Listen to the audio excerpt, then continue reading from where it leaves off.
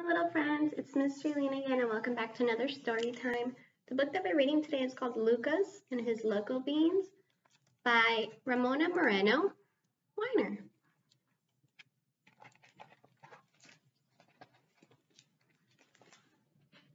Abuelo, abuelo, I yelled as I ran. I hugged him and held him, grabbed a hold of his hand.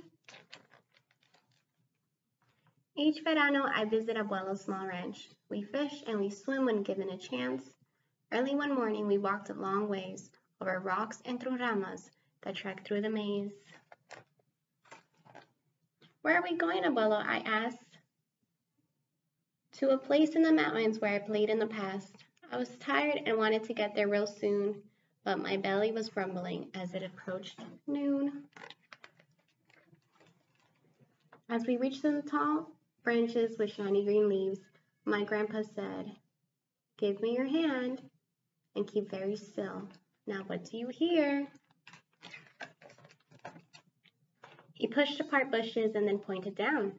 Many seeds were jumping around. Click, click, click, click, snap, snap. The soil looked alive and I quickly stepped back. "What are those?" I asked as I dropped to my knees.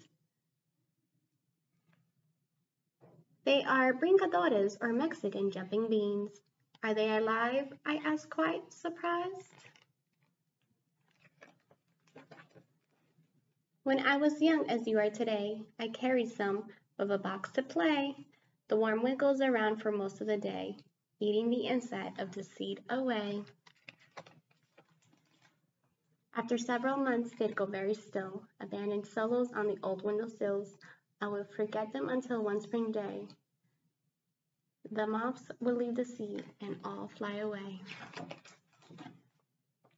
Lucas took some beans into his hand and you'll see, your warm body will make them move like crazy.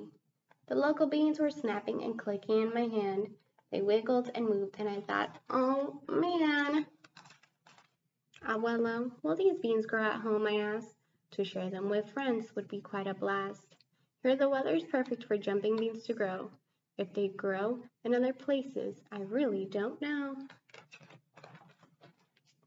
We got back too late, the moon lighting our way. I was dusty and thirsty, but I had a great day. I love my grandpa. I look forward to school. Sharing these jumping beans will be really cool.